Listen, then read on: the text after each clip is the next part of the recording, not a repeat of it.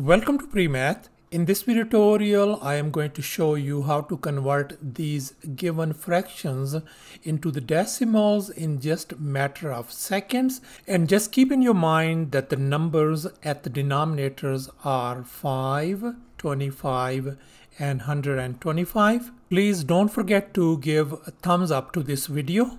Let's go ahead and get started with our very first example. 22 divided by 5, and make sure that we are not supposed to be using calculators of any kind.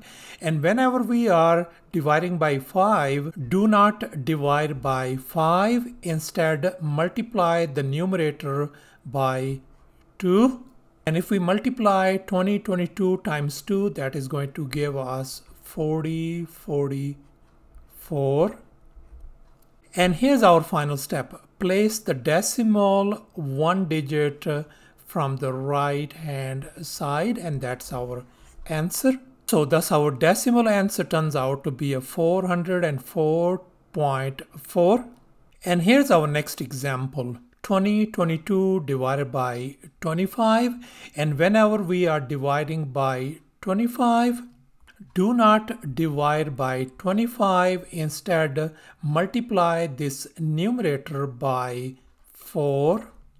So if we multiply 22 times 4, that is going to give us 8088. And here's our final step. Place the decimal after 2 digits from the right. So 2 digits after the right is going to be this place, and that's our answer. So thus our decimal answer is going to be 80.88.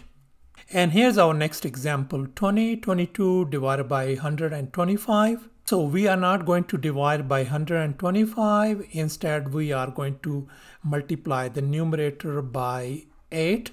If we multiply 22 times 8, that's going to give us 176. And finally, we are going to place the decimal after 3 digits from the right, and that is going to be the place, and that's our answer.